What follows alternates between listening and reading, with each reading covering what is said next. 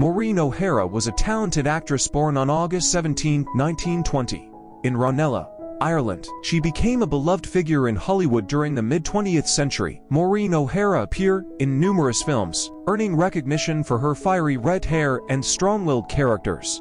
She starred alongside John Wayne in several classic westerns, including The Quiet Man and Rio Grande. Her performances in these movies are particularly well remembered. O'Hara was known for her beauty and versatility. As an actress, she could excel in various genres, from romantic comedies to swashbuckling adventures. Her talent and charisma made her a favorite among both audiences and fellow actors. Maureen O'Hara's career spanned several decades, and she continued to act in films and television shows.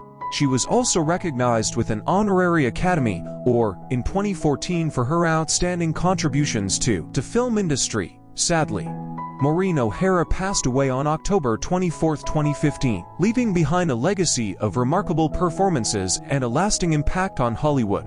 Maureen O'Hara was a famous actress from Ireland, known for her striking red hair and strong-willed roles in classic films. She starred alongside John Wayne in memorable movies and was admired for her talent and beauty. She received an honorary Academy Award for her contributions to the film industry and left a lasting legacy in Hollywood. She was born in 1920 and passed away in 2015.